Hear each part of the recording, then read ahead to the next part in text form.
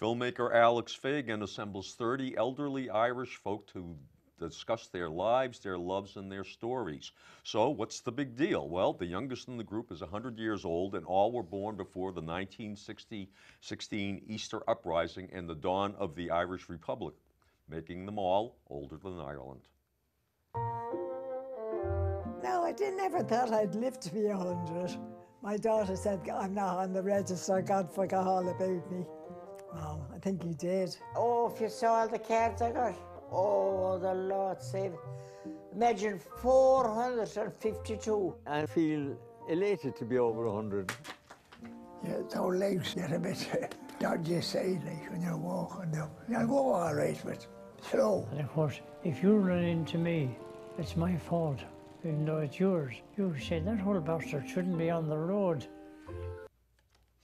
I'm not sure what audience the writer-director Fagan is aiming at with this very charming, funny, and poignant portrait of history, but anybody that's interested in Irish history, heck, anybody that's interested in history, to get the life views of 30 people that are over 100 years old, that was just a brilliant concept to begin with, and it's beautifully executed here.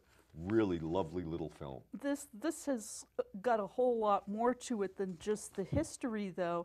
Of life. It's just interesting seeing these people. It amazed me how many of these people appear to be living independently in their own homes, for one thing. The vigor, the humor. It makes me question, who's the old one here, me or them? And some of the things are incredibly sad. I loved some of the answers about the secret of longevity. One woman says, I never ate a vegetable in my life.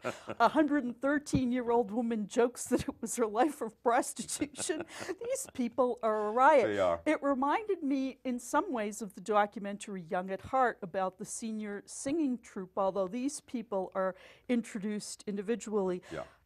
And you have like the last guy alive who met both Michael Collins and Eamon de Valera. You also have the last living witness to Bloody Sunday's Croke Park massacre.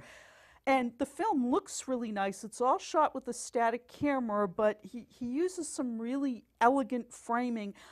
He did one thing. Well, like the very first shot of the woman smoking her cigarette. I just thought that was a beautifully composed shot. Yeah, and he also shows one of them using a chairlift, and the way he lit it, it looks like they were ascending into heaven.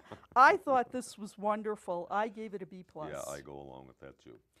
In his mid-50s, salesman Alan Clay has lost just about everything when he's sent to lead a team to sell software in Saudi Arabia.